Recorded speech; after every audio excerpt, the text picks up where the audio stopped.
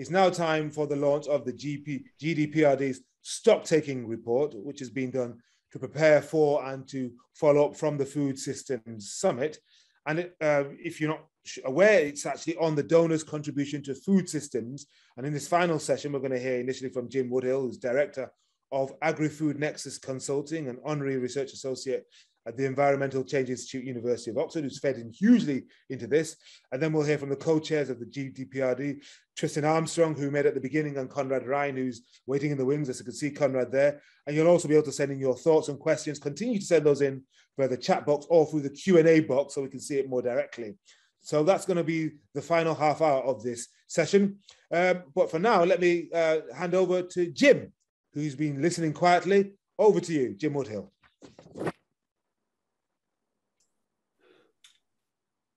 Fantastic. Thank you, Henry. I think you can hear me okay. Absolutely, yes, loud and clear, and beautifully framed with that, all those books in the background. Tremendous. Fantastic, thank you. And thanks so much to our panelists and to Jemima. A very, very interesting discussion that I think really feeds into the work that the Global Donor Platform will be doing going ahead from the Food Systems Summit. Let me just share my screen here.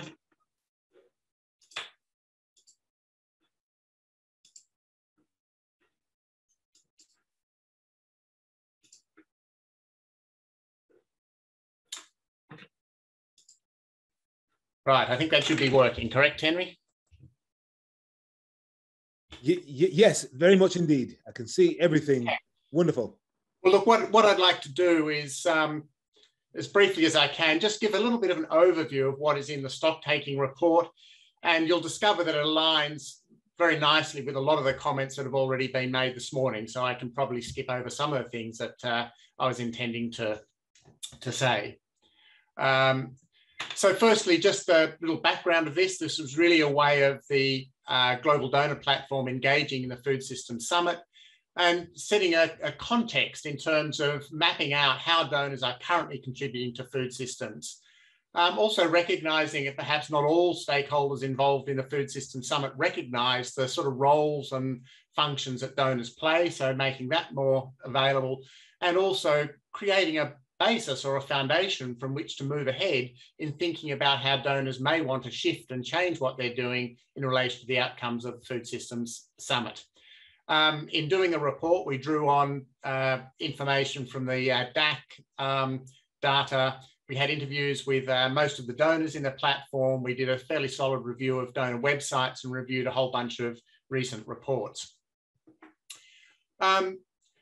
I guess the starting point really was taking this food systems perspective, and perhaps just to emphasise that this is much more than just the latest bit of jargon and much more than just semantics. I think, as we've heard very strongly already today, it really signals the need for a much more integrated approach to how we're tackling issues of health, climate, the environment, poverty, gender issues, and a whole much longer list of really critical factors that are going to affect the achievement of the SDGs.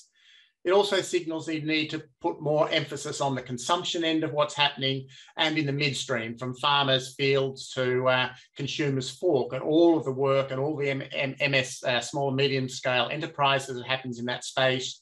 It gives us more attention about some of the trade-offs across the food system. And importantly, a food systems perspective brings attention that what happens in all countries is very interconnected. So I think it helps to link some of the issues around poverty and rural development into a much bigger global agenda that I think is also very important in terms of how we can tackle some of the issues affecting the most vulnerable and the most poor people in the world. In our discussions with donors, they sort of noted that many of them are adopting and integrating a much more food systems thinking into their work, but also recognising that it's perhaps early days, particularly in trying to get this sort of integration working in programs at a country level. And we've heard about some of the challenges of achieving coordination there. It's also perhaps worth noting that there is still a very significant data gap in terms of being able to take an overall food systems perspective. In terms of some of the data I'll present in a moment, we used a whole lot of DAC areas and codes, and they're listed on the right there. I won't go through them, but particularly linking in the food security and emergency food aid issues with the investments in agriculture. In talking with donors and looking at what's going on, we identified 7 key areas of donor contribution. Of course, the huge amount of work that's going on in supporting country programs and projects, the overall support for UN organisations, the food systems governance platforms and networks, whether it's a CFS, whether it's regional platforms or even national platforms, a lot of work happening through NGOs and civil society, the critical area of research and innovation that has been talked about quite extensively this morning, of course, the critical area of finance and mobilising finances, and finally, the private sector and market development. So these were the 7 areas where we identified that donors make a significant contribution to food systems. Just a few snapshots of some of the data that's in the report. We've already heard this morning about how food systems represents about an 8% of ODA contribution.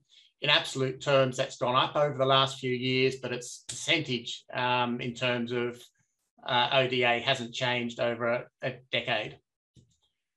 Perhaps more interestingly, it's worth looking at what's changing with agriculture. So absolute amounts of funding for agriculture have increased, but as a percentage, it hasn't gone up. In fact, it's dropped slightly.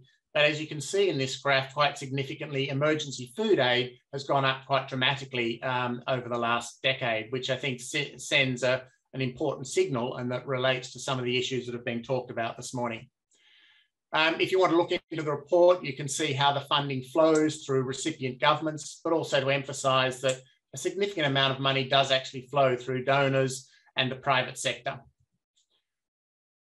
In doing this work, we looked at the investment profiles of a whole lot of different donors, and I think this is interesting in terms of looking at where donors can be collaborative and recognising that there is a significant diversity in approach, thematic focus, and geographic focus. So you'll find this information particularly in the annex to the report. You'll also find in the report ODO flows by donor and recipient region, and I won't spend any time on this, but it's there in the report to look at.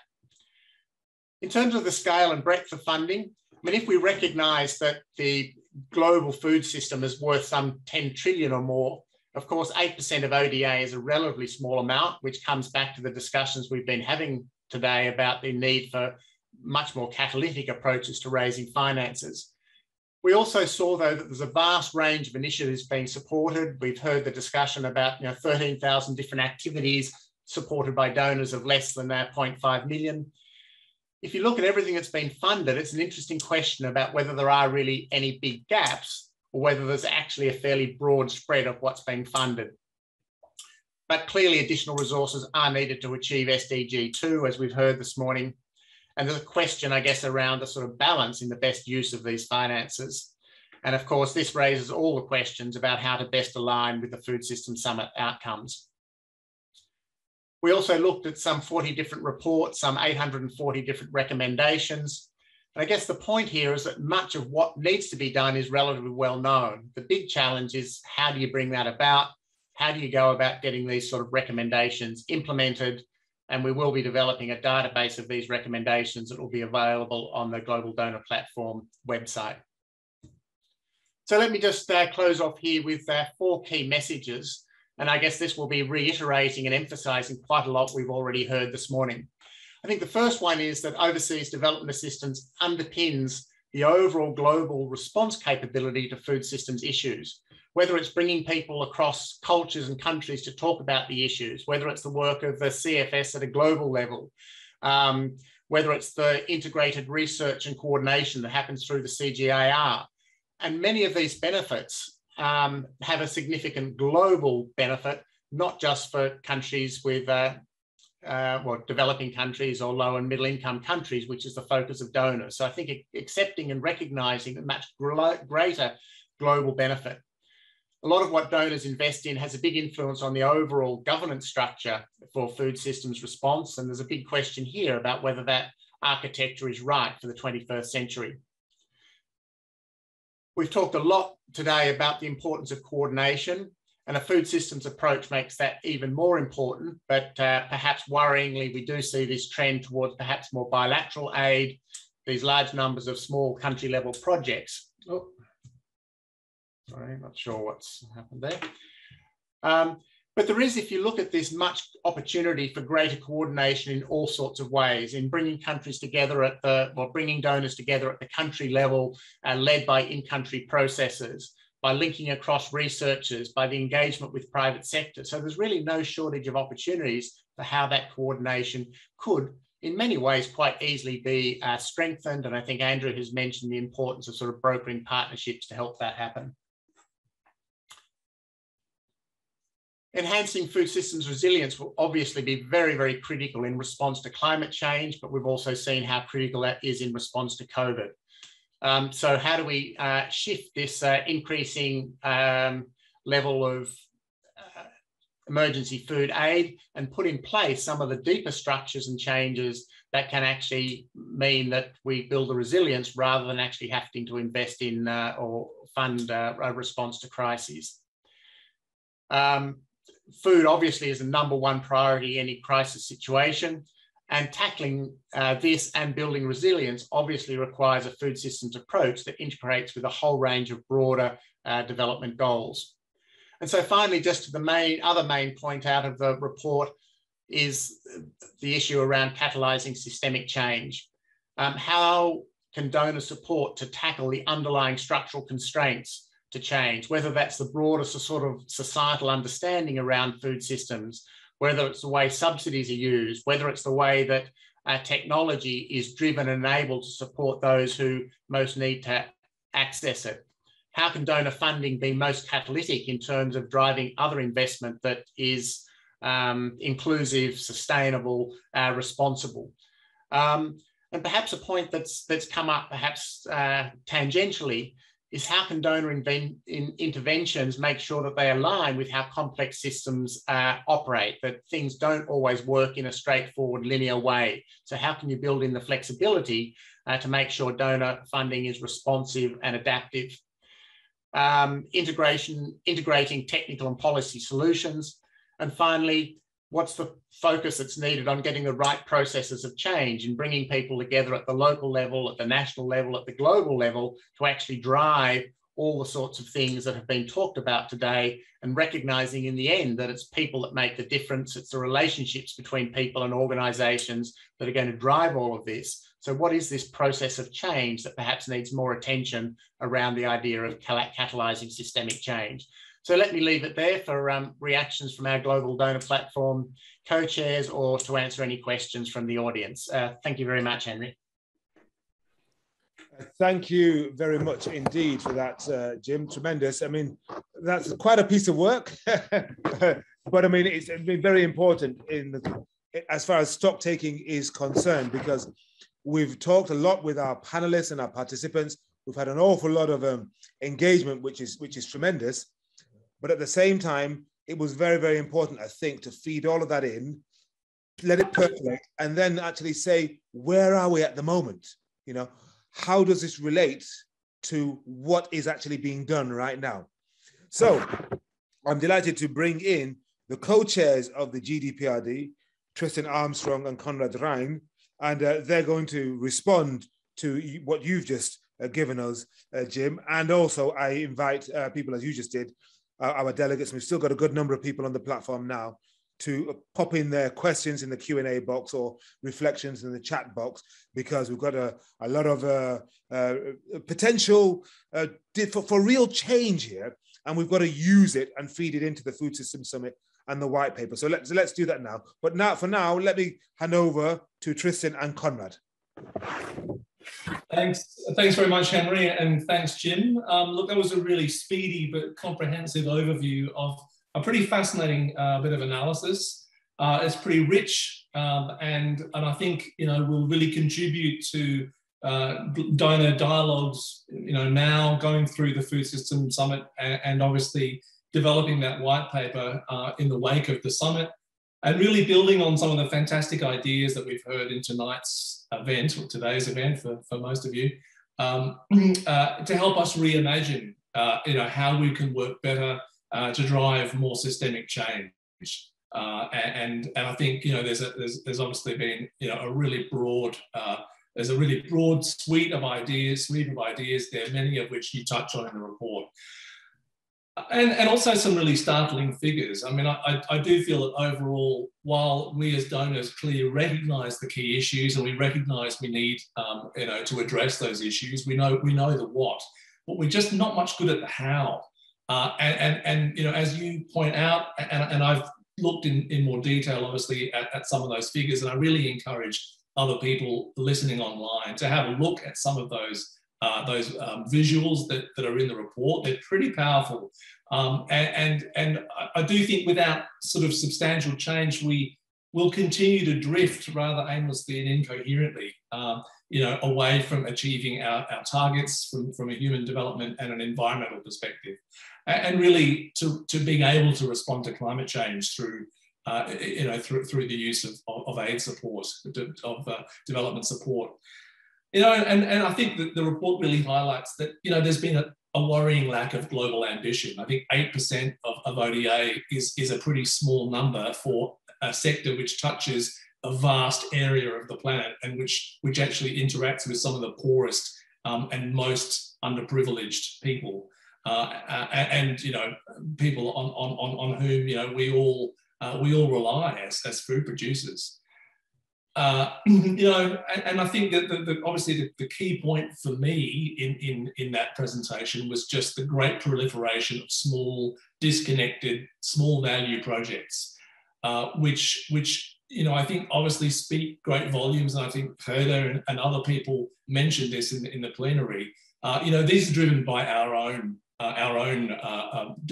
drivers as donors, and not really the genuine and comprehensive kind of desire to actually assist. So we obviously need a great deal more harmonisation, but the issue is how, obviously, and thanks for all of the folks around the table tonight who've really helped us move that forward. I guess the other real key takeaway from me, Jim, is just the rise in emergency response funding. And I think that really tells a really worrying picture. That trend is consistent over a decade. We are seeing it where we are. It reflects a collective failure, right, to do more, not just to spend more, but to do more to assist the food system of the world transform. And I think it really should be a wake-up call.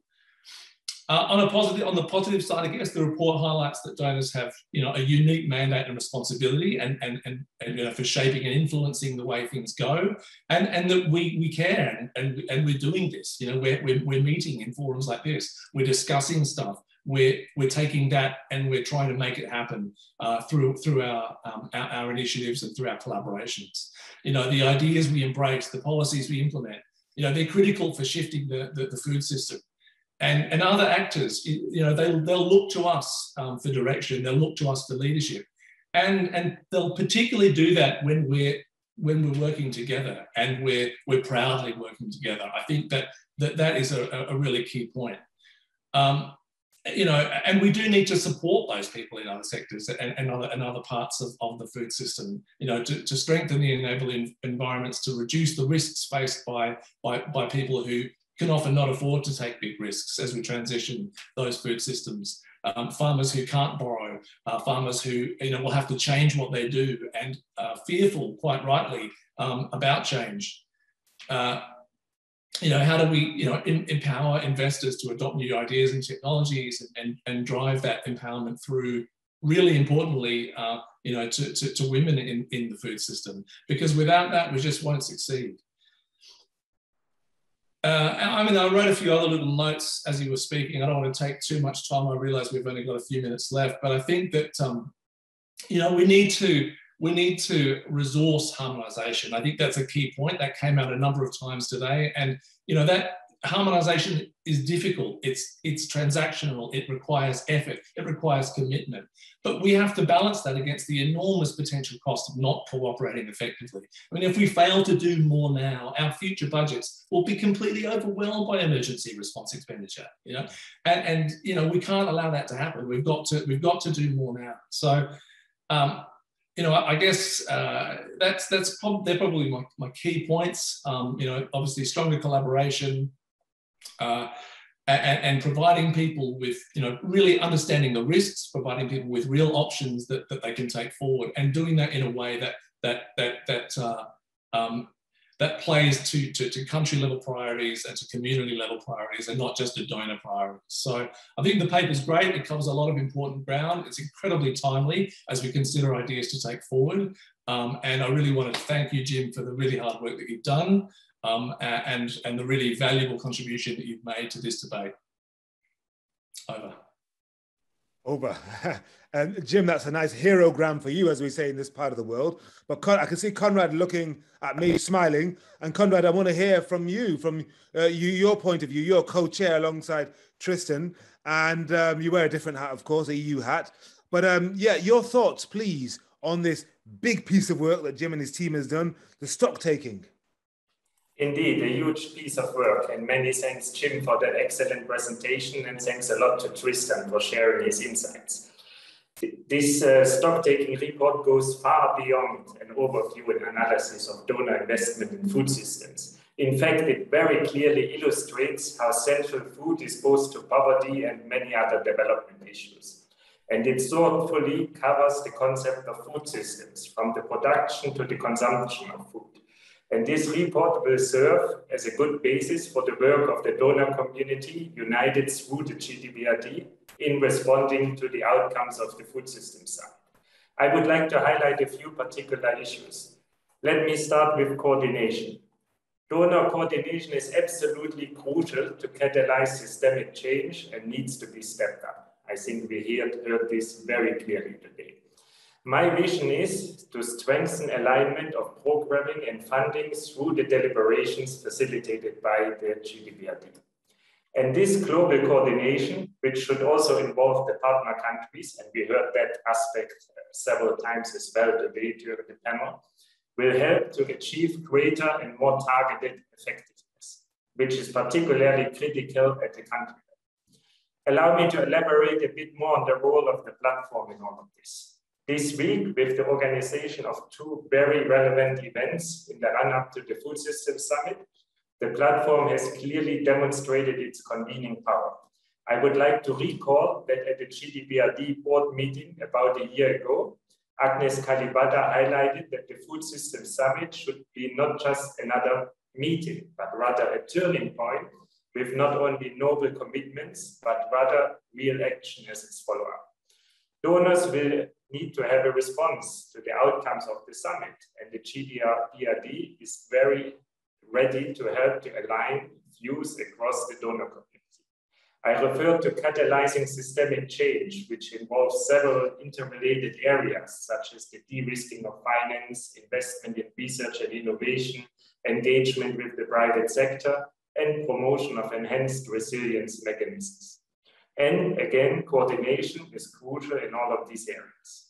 Therefore, concluding, in times of shrinking public budgets, combined with the need for donors to target investments in a world far from ideal, with environments on the ground as complex and different as they can possibly be, there is a strong role and huge need for the GDPRD. More now than ever before. Thanks a lot. Over to you, Henry. Thank you very much indeed, Conrad. So, Jim, you've heard what the two co-chairs have had to say about your piece of work. Let me hear what you make of their responses. And also, I suppose, a thought on what we've heard today, and is it pushing us closer to where we need to be for the Food Systems Summit? Yeah, thanks, Henry. Look, I think the discussion today has been very encouraging in recognition of the sort of challenges and the issues that need to be addressed. The need to think more about systemic change, I think, has been a very critical discussion today. We need to go a bit deeper in how that actually gets implemented. And I think the growing commitment we've heard about the need for coordination also becomes important. But again, that has to go beyond just the words. We have to actually get the processes right at the local and the country level for that to happen. And of course, the UN agencies have a very critical role to play at the country level. But I think, you know, really investing in those processes at that level and investing in the sort of brokering needs to go forward. So I think, you know, sometimes there's a temptation to just invest in the hard parts of donor investment, perhaps not invest enough in some of the processes that put the oil in the wheels to make it all work together. So I think some sort of thinking about that right of balancing is needed. And I think we then look forward to moving on to developing the white paper that's been discussed, which will try and flesh out in further detail some of the issues that have been raised here in close consultation with all of the donors and all of those that are being involved in the Food System Summit. So I think we sort of look forward to taking that piece of work forward. And perhaps also just to mention that the donor platform has developed a declaration of intent, which will cover a number of these issues and which will also be launched prior to the summit. And just before I stop there, let me also just please acknowledge the great support and work from Crystal Jones and Silvio Tenio, who also worked on developing this report with quite a number of nights' effort as well. So thanks to them. Excellent. But let's close with our co-chairs just finally. Tristan and Conrad, you can take this in whichever order you want. So what happens between now and the Food System Summit, which is looming large? What happens now, Tristan? Thanks, Henry. Look, I think you know, we'll need to really absorb what we've heard today and think about, you know, a sensible pathway forward in terms of distilling the key ideas and taking them up through our membership to the dialogues that are going on at the summit and beyond. I mean, I personally think that it's really what happens after the summit that's going to count. The summit will be over in a couple of hours. Sadly, it's going to be a virtual event. It's hard to get too excited about that. Yeah. But I think that, you know, it's these sorts of conversations that I think are the real drivers of change. We'll hear from our leaders, and they'll say some, you know, some sage thoughts. But it's these working level discussions that really are the ones that are going to shift the system. And so I would really encourage those of you online, those of you who joined, to stay engaged, to keep track of our website. We'll send updates to you in terms of next steps for the development of the white paper. We'd like as many of you to be involved in that process as possible. And we'd certainly like to ask you how you would like to engage with us on that. You know, would you like another event like this or similar to this, where we take you through you know, where we've gone since this conversation and you know, what we've learned through the summit, and seek your feedback on that. You know, a document should be live, and it should be about people coming together and exchanging ideas in a constructive and dynamic way. So you know, that's the whole point of this platform. You know, it's not to keep still, it's to move. And so we want to engage you in that process, and following the white paper on how we can help you take some key messages back to your executives, back to your organizations, and get them hopefully to start seeing things slightly differently. Okay. Final word to you, Conrad. No, I mean, time is up, but thanks a lot to the Secretariat, to Tristan, to Henry, to everybody for making this possible. I think it has been a huge success, and now the ball is in our hand. And as Tristan rightly said, we will be engaged, and you can count on us, and there will be a lot of follow-up. So thanks a lot, and a nice afternoon, good evening, good morning to everybody who participated. Bye. Excellent. Thank you very much, Conrad. Thank you very much, Tristan. Thank you very much, Jim.